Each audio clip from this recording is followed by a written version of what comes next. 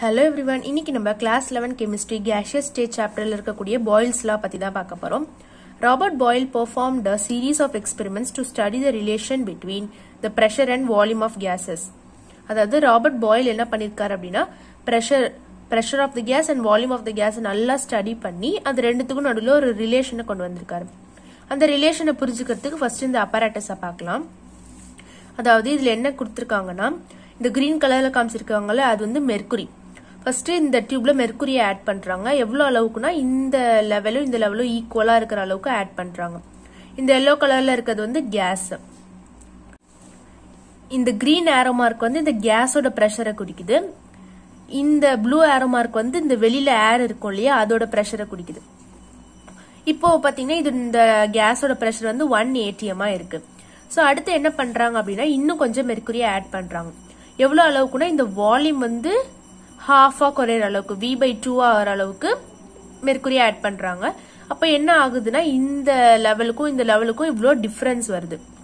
அந்த டிஃபரன்ஸ் எதை குறிக்குது அப்படின்னா இந்த கேஸோட பிரஷர் வந்து அதிகமாகுது அதை குறிக்கிறது தான் இந்த டிஃபரன்ஸ். அதாவது இங்க 1 atm இருக்கிற பிரஷர் வந்து இங்க 2 atm மாறிடுது. வால்யூம் வந்து ஹாஃபா குறைய போகுது. அப்புறமா என்ன பண்றாங்கன்னா இன்னும் இதுல மெர்க்குரி ஆட் பண்றாங்க. இன்னும் மெர்க்குரி ஆட் பண்ணும்போது இந்த வால்யூம் வந்து V/3 மாறுது.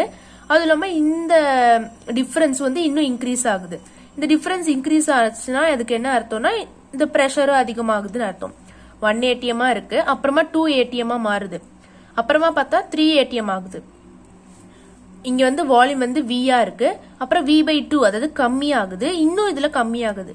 இதுல இருந்து நம்மளுக்கு என்ன தெரியுது அப்படின்னா volume occupied by a fixed mass of a gas is inversely proportional to its pressure.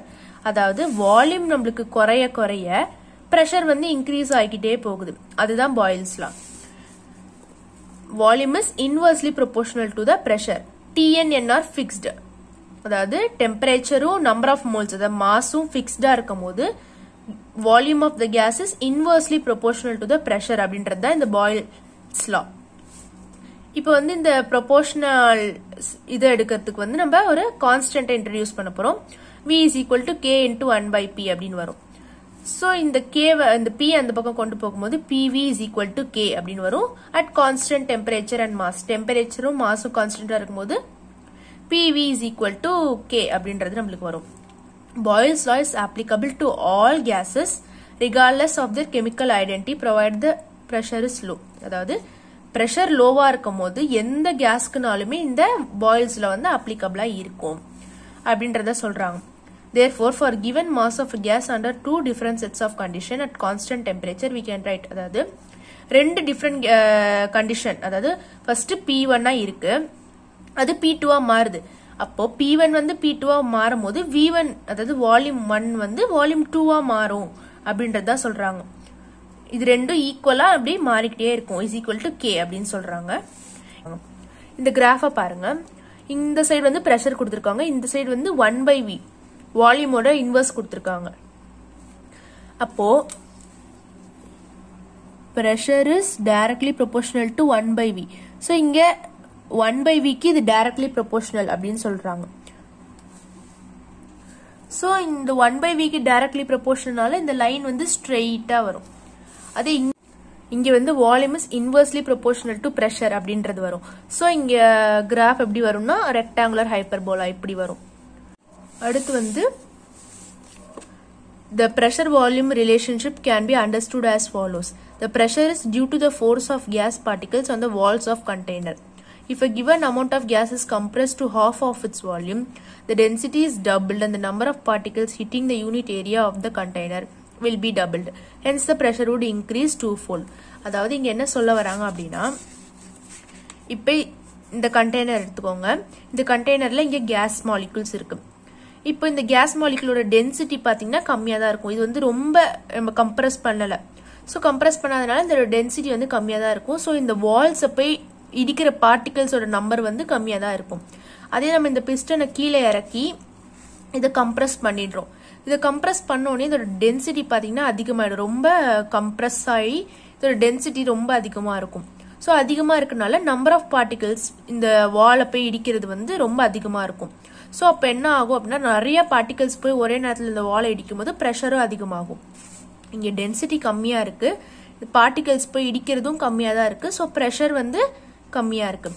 இங்கே வந்து டென்சிட்டி அதிகமாகிடுச்சு, ரொம்ப கம்ப்ரெஸ் ஆகி, அப்போ வந்து இந்த நம்பர் ஆஃப் பார்ட்டிகல்ஸ் போய் இடிக்கிறது வந்து அதிகமாக இருக்குது, ஸோ ப்ரெஷரும் அதிகமாகுது. அப்போ என்ன வரும்? Pressure is directly proportional to density அப்படின்றது வரும். ஸோ அதை தான் சொல்லியிருக்காங்க. The pressure density relationship can be derived from the Boyle's law as shown below. அதாவது P1 V1 is equal to P2 V2 Boyle's law நமக்கு தெரியும்.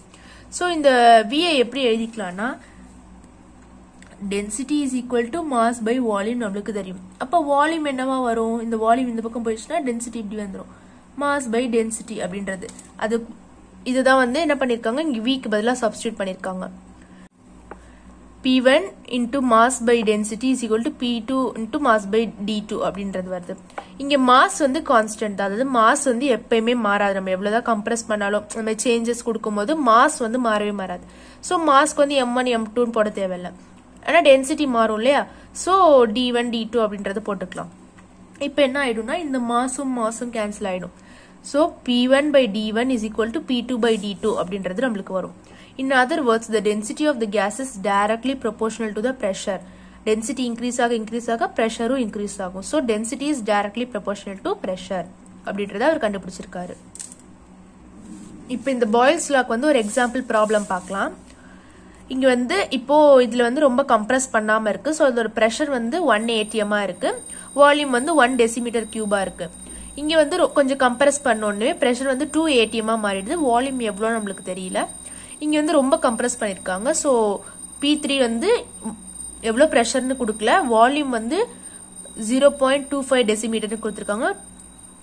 டெம்பரேச்சர் வந்து 298 kelvin, எல்லாத்துலயுமே கான்ஸ்டன்ட் தான். ஸோ டெம்பரேச்சர் நம்ம அவ்வளோ கணக்கு எடுக்க தேவையில்ல, இது ரெண்டுத்த மட்டும் பார்த்தா போதும்.